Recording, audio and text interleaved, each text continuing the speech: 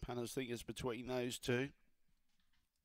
Race 10 at the Dogs SA mixed final over the 5:30. Green light goes on. Welcome back to Murray-Bridge. Favourite box 2.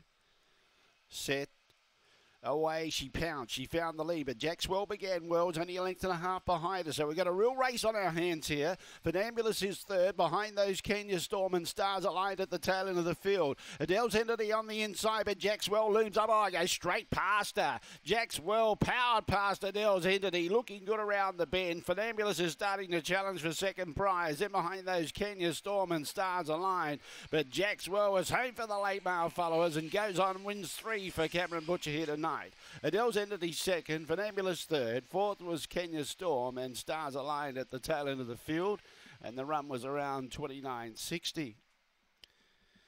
Yeah, started off quite well to be within a length and a half of her, and that was the danger point for Adele's Entity. Jackswell was just way too strong over the concluding stages with a 29.61 gallop.